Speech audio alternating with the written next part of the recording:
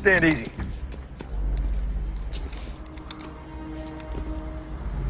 Thought I'd been in the service a long time.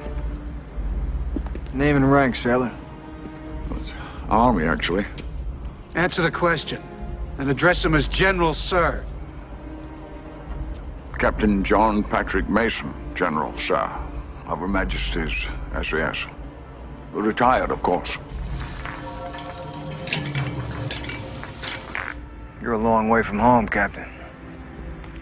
How the hell are you involved in this? Oh, I have a unique knowledge of this prison facility. I was, formerly a guest here. Did they bother to tell you who I am, why I'm doing this, or are they just using you like they do everybody else? All I know is you were big in Vietnam. I saw the highlights on television.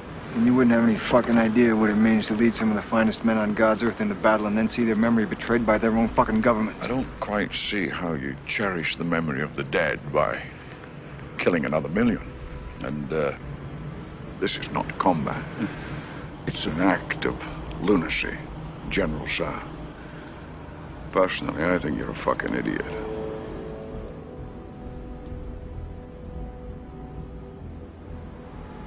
The Tree of Liberty must be refreshed from time to time with the blood of patriots and tyrants. Thomas Jefferson. Patriotism is the virtue of the vicious, according to Oscar Wilde.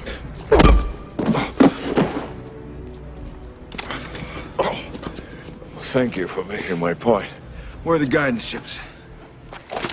Where are the guidance chips? I destroyed them. That was a bad move, soldier.